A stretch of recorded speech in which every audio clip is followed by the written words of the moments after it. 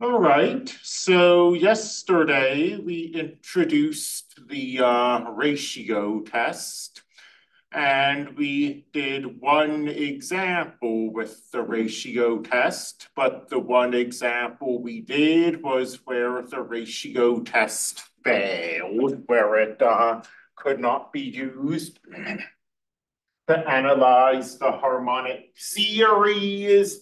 So let's see better examples. Let's see the ratio test succeed. And I've said that one reason the ratio test is so valuable is that it plays nice with factorials. So let's see whether 1 over n factorial converges or diverges. So the ratio test says to take the limit as n goes to infinity of an absolute value of a ratio, hence the name. Although, of course, the limit comparison test is also looking at the limit of a ratio. So you just have to remember which is which. In this particular case, the absolute values aren't doing anything because n factorial is always positive to begin with. So a sub n plus 1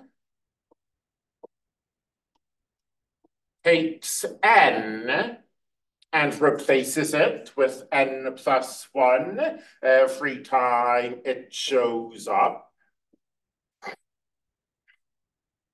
I find the ratio test sort of fun is strong, but maybe a little relaxing. It's always sort of the same process. We always, for 99% of the time, wind up with a fraction of fractions. And we need to multiply top and bottom by the reciprocal of that denominator to get n factorial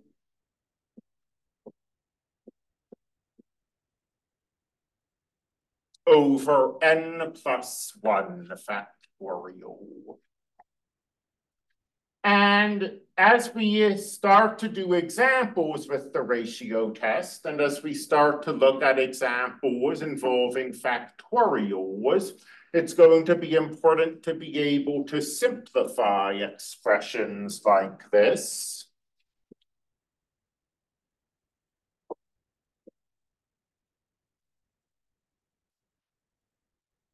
So n factorial is n times n minus 1 times n minus 2 times n minus 3 all the way down to 1. N minus, wait, plus 1, that's right. N plus 1 factorial is n plus 1 times n minus 1 times n minus 2, and so on, all the way down to 1. And you're going to see some sort of variation of this a lot as you go through the homework, where what you see here is that virtually everything cancels. The only thing that survives is this n plus 1 in the bottom?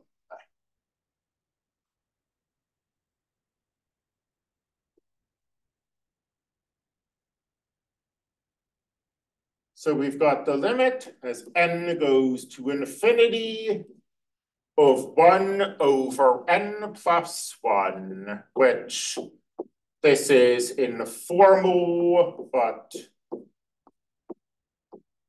I hope sort of easy to read and comprehend. That limit ends up being 0. And again, you have to be a little careful, or careful is maybe a weird way of putting it. You have to keep these things straight. The limit comparison test is also a limit of a ratio. And if you got 0, it at least could be a failure. When you're doing the limit comparison test, you usually want a positive number. With the ratio test, getting 0 is not a point of failure. The only point of failure for the ratio test is 1. We have a finite number. It's less than 1. 1 is the cutoff point. Less than 1 converges. Greater than 1 diverges.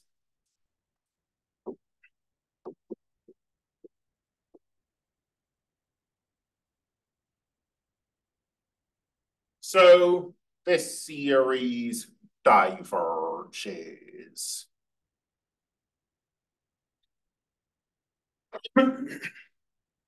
Like what? That is just very confidently saying completely the wrong thing. I was thinking the right thing too. Don't know what my mouse was doing there. This series converges. And most of the examples of the ratio test are just going to be taking things that look kind of like this and throwing in complications.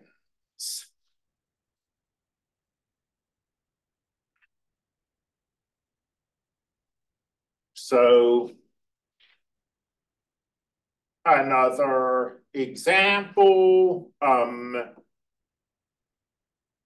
3 to the power of 2n plus 1 divided by n times, oh, it's only our second example. Let's not go crazy. Let's just have an n factorial down here. So we're going to hit this with the ratio test. The ratio test works well for factorials, and the ratio test works well for powers. And the ratio test works best when you don't have addition and subtraction. So, well, I guess you can say that 2n plus 1 is addition, but primarily I'm thinking of it as a power. And I therefore think that the ratio test should work well here.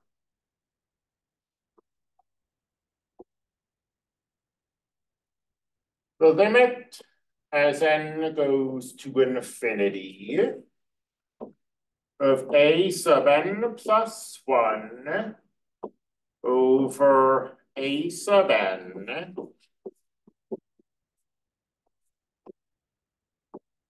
So when we use the ratio test, the first thing we write down is always terrible. And we just have to keep calm and not panic. I mean, just because we're basically always going to get a very ugly looking fraction of fractions. So 3 to the power of 2 times n plus 1 divided by n plus 1 factorial over 3 to the power of 2n plus 1 over n factorial. And now the second step is always the same. I mean, I shouldn't say always, but virtually always. We'll basically always wind up with this fraction of fractions. So the next step is going to be to multiply top and bottom by the denominator, by the reciprocal of the denominator.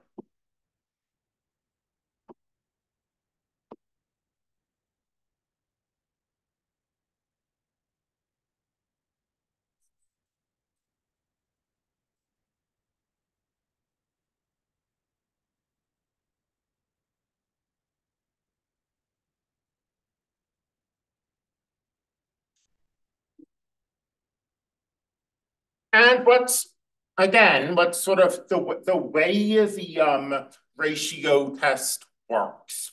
We're going to wind up with these products in the top and the products in the bottom. And what we're going to do is we're going to group them. That is to say, if you look at this fraction, you'll see these powers of 3 in the top and the bottom. And you'll see these factorials in the top and the bottom. And because, multiplication is commutative, we can move stuff around. And as long as we have multiplication, we can break up fractions.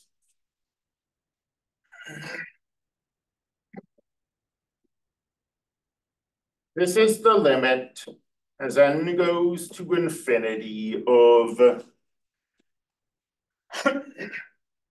and at this point, I'm going to remark that everything is positive. Powers of 3 are positive. Factorials are positive. We've been dragging this absolute value along, but it isn't actually doing anything. So we've got an n factorial in the top and an n plus 1 factorial down below. We've got a 3 to that messy power on top.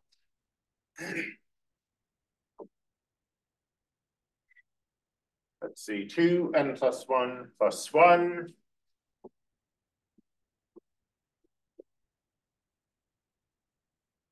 And we've got 3 to the 2n plus 1 down below.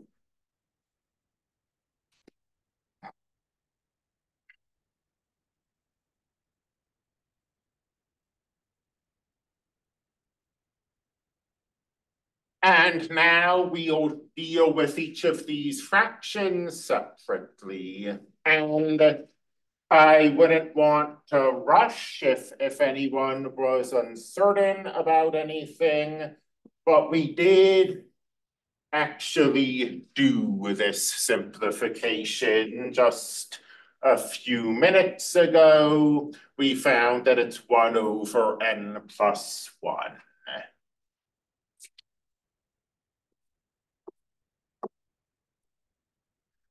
So this is not as bad as it looks, or maybe you don't think it looks bad, I don't know. 2n plus 3 up top, 2n then plus 2, and this plus 1, this plus 2, and this plus 1 gives us plus 3.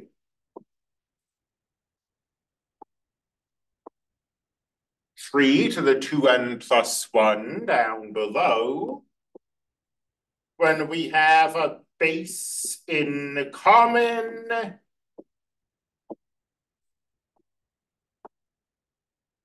we subtract the powers.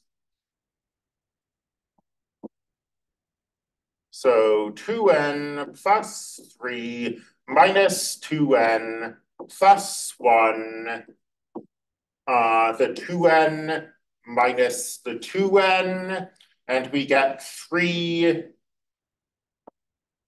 to the 4th. So just some finite number. What's 27 times? Should it be 3 to the 2nd? So we've got a 3 here, and then we've got minus -1, right? Yeah, shouldn't that -1 be a positive one? Oh, you're right. Okay. Copying error, and you're correct. Thank you for catching that.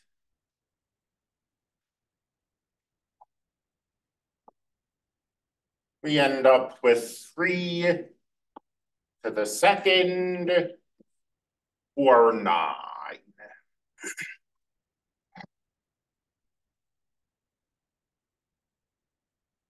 So we have the limit as n goes to infinity, 1 over n plus 1 times 9, which is 9 over infinity, which is 0. 0 is less than 1.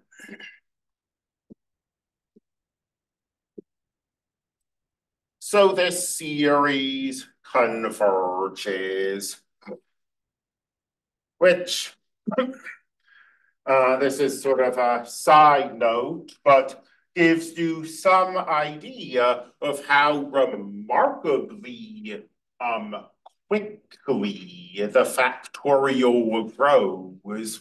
Like a few weeks ago, we were messing around with the factorial on the calculator, and we started getting overflow errors. Well, you know, exponential growth is incredibly fast. I mean, exponential growth is so fast that it's sort of a byword. People say that something's growing exponentially when what they mean is that something's growing really, really fast. But for this to converge, I mean, this fraction needs to be going to 0. So for that to happen, that factorial in the denominator must be getting significantly bigger than the exponential in the numerator. So the numerator is going to infinity very quickly, but the denominator is going to infinity even faster. Let's do an example with divergence. And I feel like, I mean, this is just my experience, but I feel like most of the time when the ratio test gives you divergence, the way that that divergence is going to show up is that the limit we take is going to be infinity. And I mean, properly speaking, a limit of infinity doesn't exist, but the ratio test works in the very natural way that infinity is greater than 1, so the series diverges if we get infinity.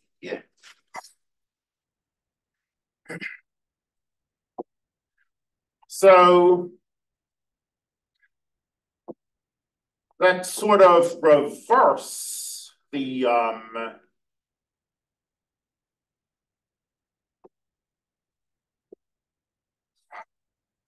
situation we had in the last frame. As a matter of fact, we don't need to use the ratio test here. This series diverges using the nth term test. That is to say, the limit as n goes to infinity of n factorial over n to the 2n is not 0. It's actually infinity.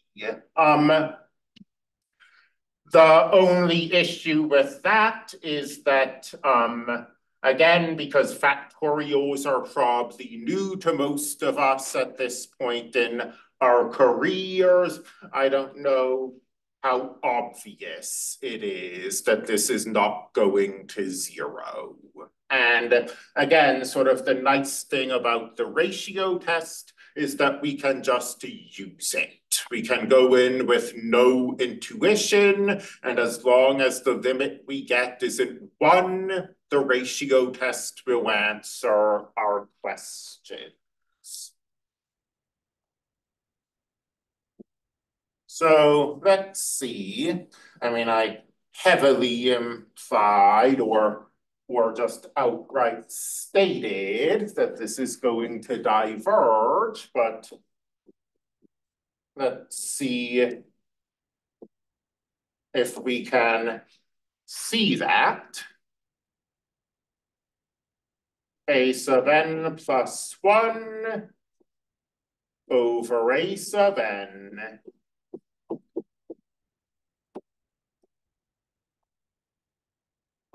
So a fraction of fractions. This is a slight aside, but what you'll have noticed in like the homework and stuff is that, you know, in this stuff, we're basically always working with fractions. And that's, I mean, the only way that a limit could possibly exist is if the terms are going to 0.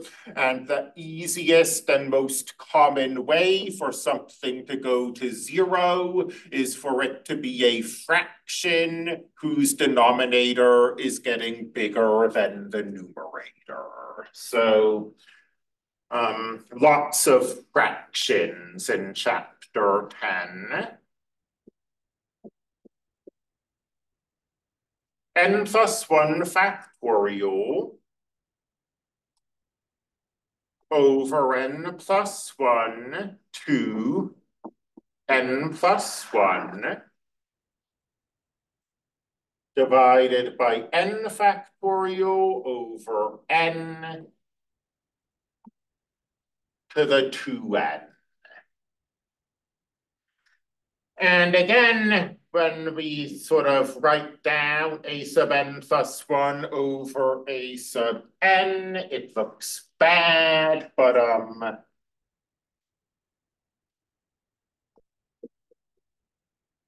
well, I might have space to, I don't want to crowd us, but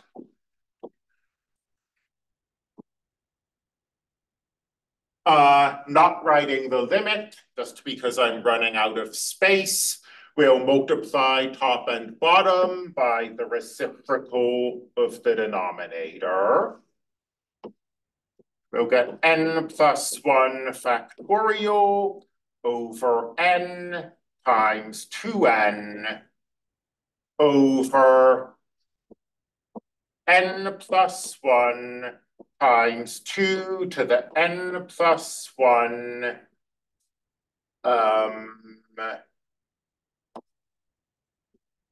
times n factorial. Is that correct? Yeah. Okay, so, and then when you take the limit, we're going to always, or close enough to always be sort of grouping terms. Like you've got factorials in the top and the bottom. You've got n's in the top and the bottom. You've got those exponentials in the top and the bottom. So we'll get an n plus 1 factorial in the top.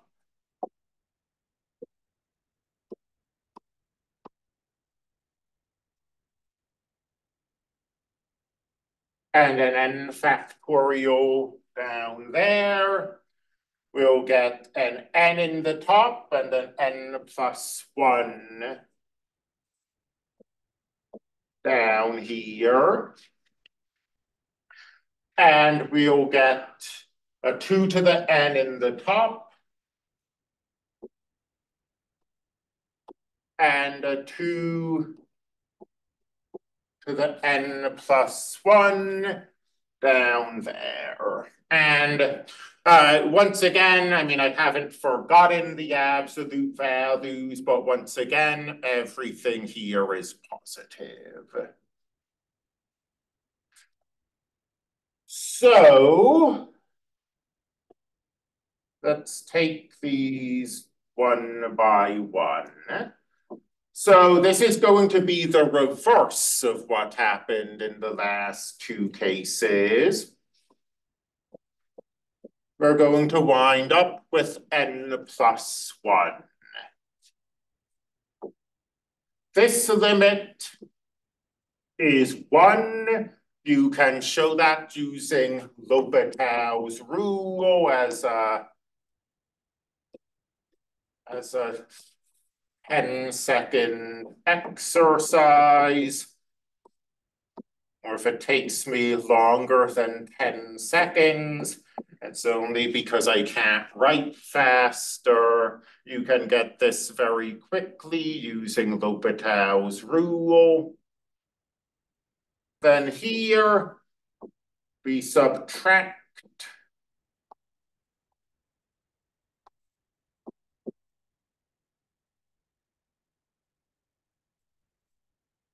the powers, and we get 1/2. So reading across, we're taking a limit as n goes to infinity. We get infinity plus 1, which we'll think of as infinity, times 1 times 1/2.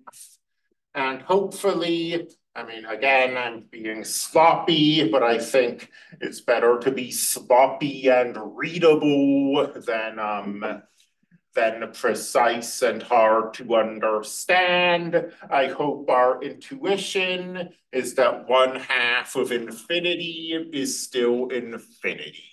You take all of the counting numbers, there are infinitely many of them. You take half of them, you take the even numbers, there are still infinitely many of them.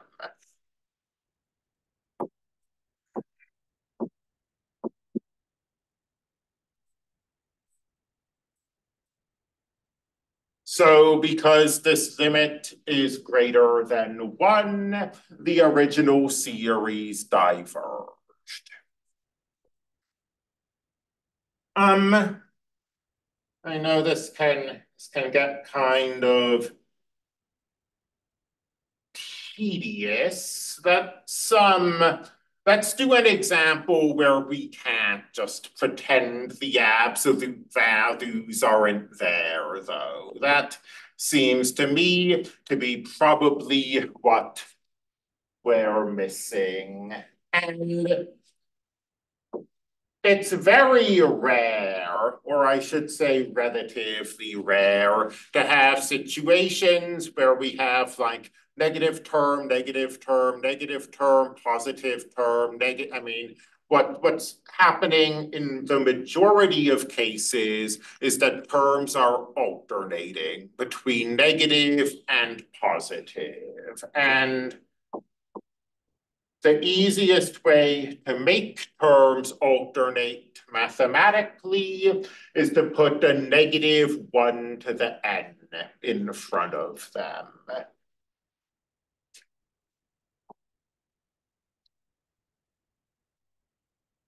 Then let's try, I don't want to get too cute and wind up with something that I struggle with, but let's try a natural log for variety. And in the bottom, we will put the factorial. And I phrased this as, well, here we can't ignore the absolute values, but when we have a term like this, we'll see that the absolute values behave very nicely. The absolute values are just going to cover this up for us and leave us with the rest of the series. Like so.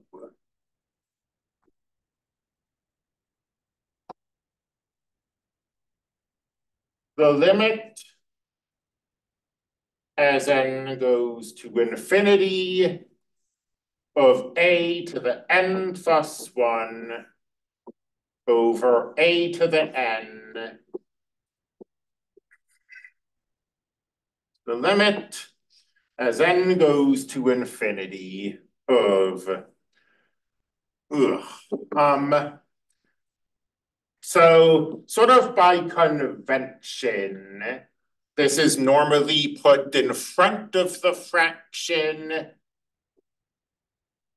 but we could move it into the top if we wanted to, move it into the numerator, and I'm just going to do that.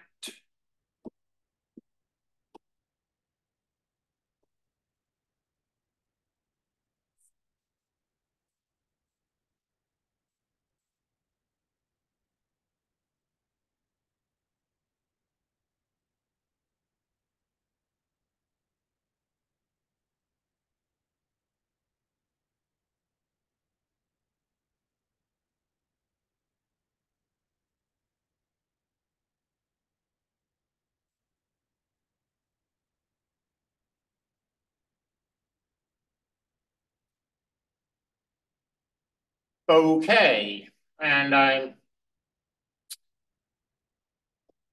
see. I don't know.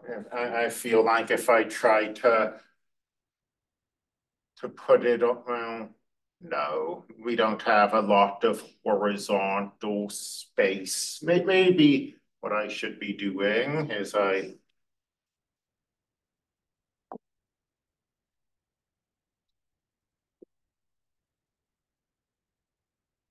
should be moving down instead of sideways if what I need is horizontal space.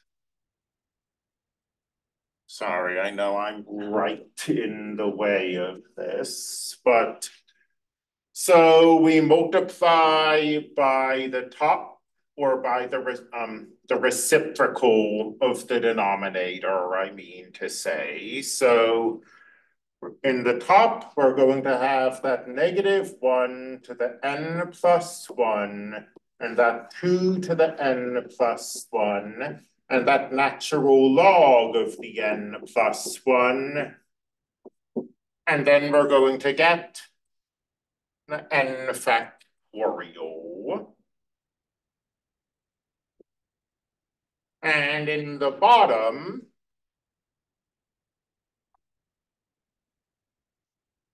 we're going to have the n plus 1 factorial. And then we're going to have the negative 1 to the n and the 2 to the n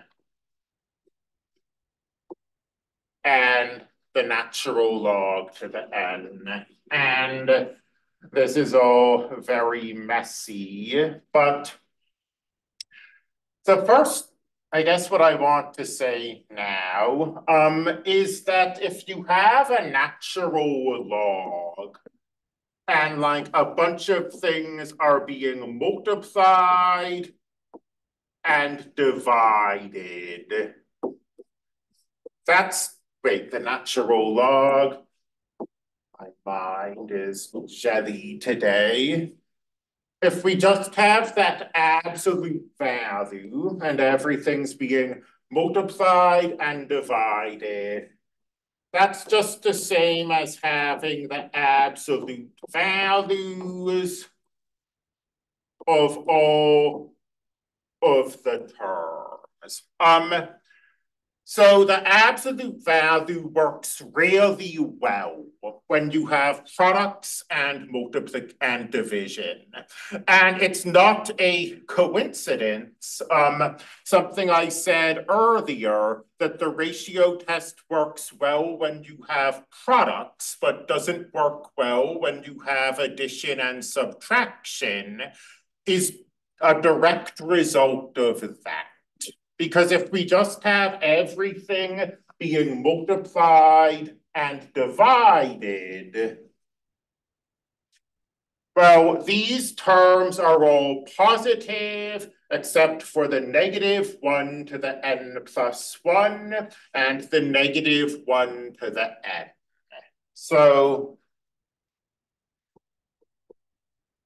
grouping our terms, this negative 1 to the n plus 1 is negative, and or it can be. And this negative 1 to the n is negative. So we do need the absolute values there. But elsewhere, these absolute values aren't doing anything. So grouping our terms, we've got a 2 to the n plus 1 and a 2 to the n. We've got an n factorial and an n plus 1 factorial.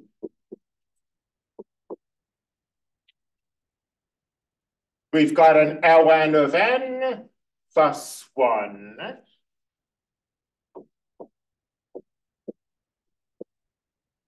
And an ln of n.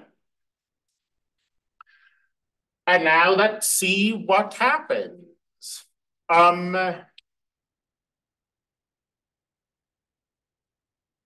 We should not waste time with these terms. I mean, you can say, oh, we have the same base, so we should subtract the n plus 1 and we should subtract the n. But what's actually happening is that the top is positive 1. I mean, negative 1 to a power is either negative 1 or positive 1, and the absolute value makes it positive 1. Likewise, this denominator is positive 1. So what we have in front is much less complicated than it looks like. It's just the world's worst way of writing positive 1.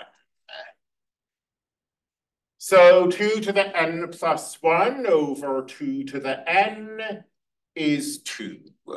N plus 1 minus n. N plus 1 n factorial over n plus 1 factorial is something we've seen a few times today. It's 1 over n plus 1.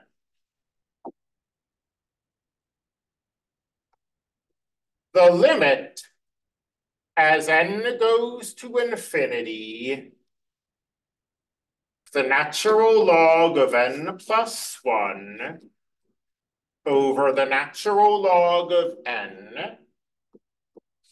Turns out, a lot of times natural logs are messy and hard to work with, but here it's going to sort of emerge that we can use L'Hopital's rule to find this limit very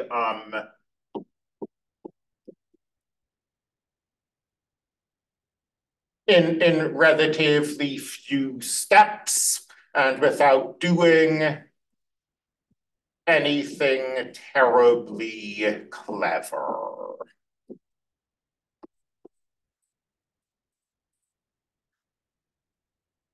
So that's going to 1. And as n goes to infinity, then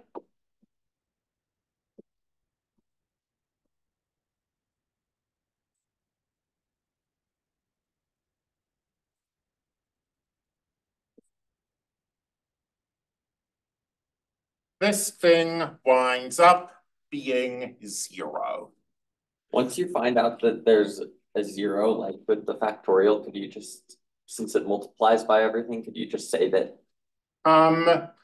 So the only thing you need to be careful about is that if the limit has the form 0 over 0 or infinity over infinity, you need L'Hopital's rule. Okay. So, I mean, you're right to spot that pattern. The pattern you're seeing is the reason that most of the ratio test examples, you wind up with either infinity or 0, but you want to be a little cautious with it.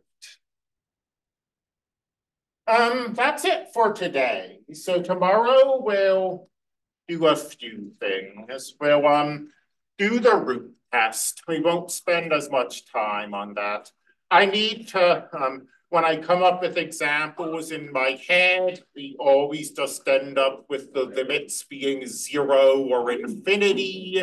I'll bring you an example where we have a different limit, just for variety.